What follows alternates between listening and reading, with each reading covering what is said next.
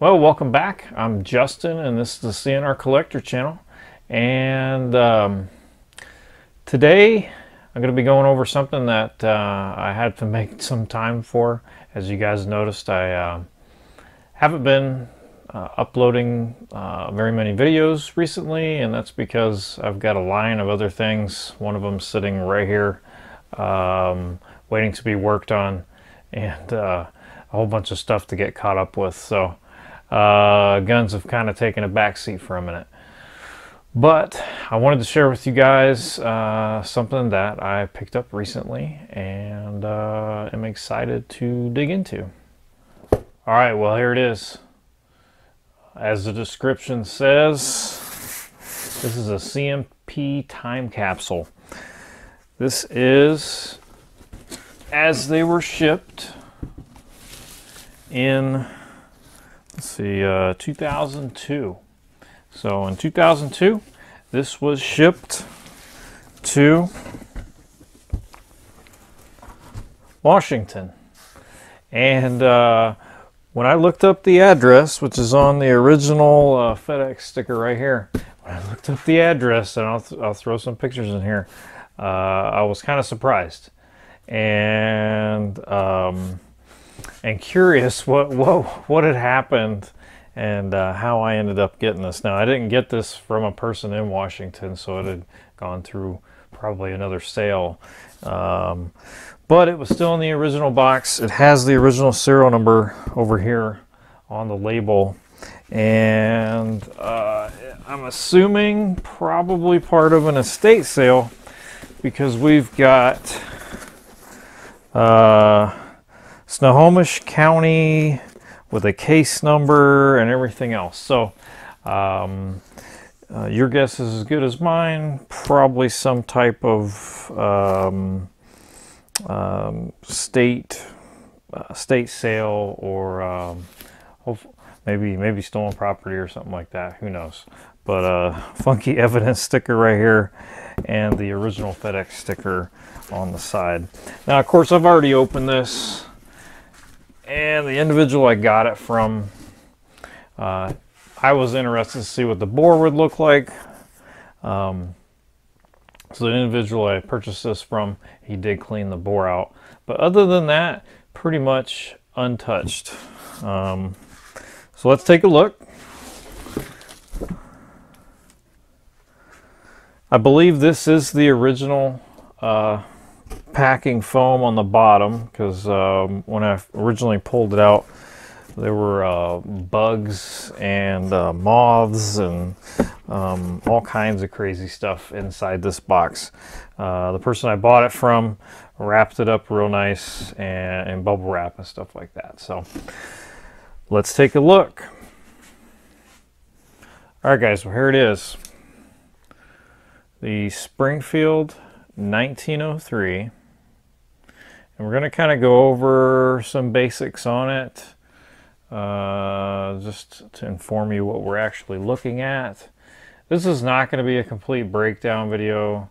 I probably will do a complete breakdown video later.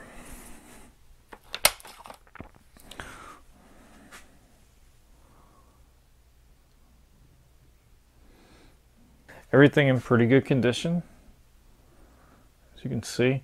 That glossy appearance is a ton of cosmoline.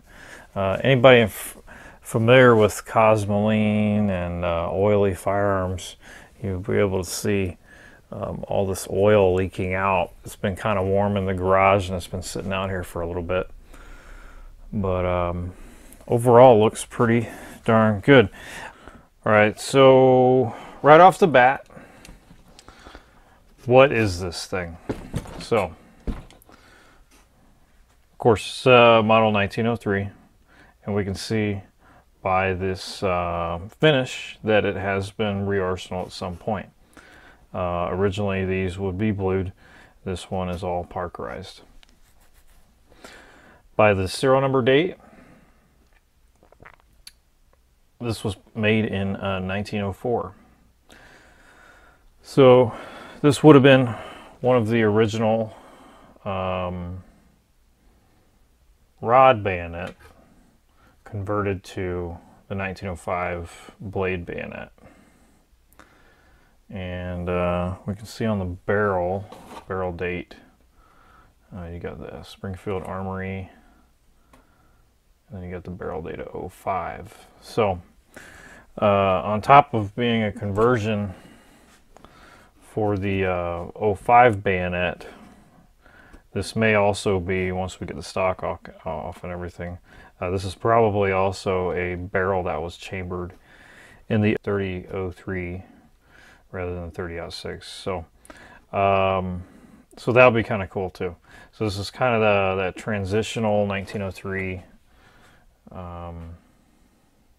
at least receiver and barrel. There are a lot of replacement parts on it. Looking through, a lot of things have been updated. The bolt has all been updated. Looking at the front, I don't know if I can get you guys a good picture of it or not, but let's see. There's a Rock Island stamp on here. So the biggest thing I've noticed about this rifle is that it's completely covered in cosmoline. And the previous owner ran a patch through and said the bore was absolutely full of this stuff, and the bore is really good on this rifle. And for those that may be wondering, I do plan on taking this to the range. Do your own research. If you know anything about 03s, you know all the folklore about low numbers and high numbers. I'm not going to get into that in this video. I may visit it later. Let's see, with the help of a friend, right? But that's for another time. You could do a whole video just on that one subject. But where would this come from in 2002? Why would the CMP have a completely cosmolined up 1903? That's the question, right?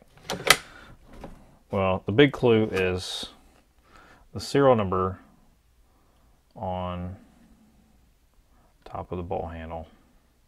You can see that this has been ground down. There's no green parkerization left, and it's been electropenciled. What this is indicative of is a Greek return. This rifle also has a B stamp on the floor plate, which was done by the Greeks when they pinned the floor plate closed. So let's take a minute and talk about how Greece ended up with these weapons and how they came back into the United States. After World War II, there was a power struggle in Greece, and Civil War broke out in 1946. Britain supported them until 1947, and then they were no longer able to do so. President Truman stepped in and wanted to provide aid to Greece and Turkey to prevent the spread of communism via the Soviets. This is called the Truman Doctrine.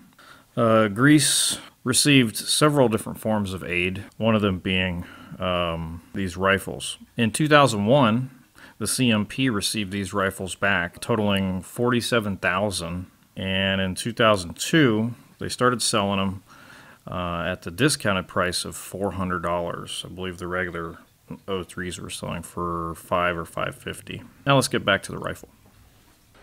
All right, here we go. So this barrel's pretty darn good. You can see this is my gauge here, so that's 3000, 3005, 301, and on and on and on and on. So if we place this into the bore, so we can get the numbers out there. There we go. So that's, and then it stops at 1.5. So it's between 301 and 3015. which is pretty darn good. All right, guys, well, there you go. That is the Cosmoline soaked 1904 produced Springfield 1903. I can't wait to dive into this more. I will be cleaning it up, getting the old mineral spirits out, and picking this thing apart. Let me know in the comments below if you guys are interested in seeing that video. I can make it one all by itself, kind of make it a how-to, or I can just throw it in with the parts breakdown video, which is going to be a whole lot like that the 1911 CMP 1911 video. So after all that's done, we're definitely going to take this out to the range. We'll do an expected accuracy, and maybe we'll do like a 03A3 comparison or something along those lines. So let me know what you guys are interested in seeing, and we may even cover the taboo subject of shooting low-numbered, serial-numbered 03s. We'll see. I feel like that horse has been beat up pretty bad anyway. Hope you guys enjoyed this video. It's just supposed to be a brief overview. I was just excited to see this come in, and I wanted to share it with you guys. And we'll hope to see you next time.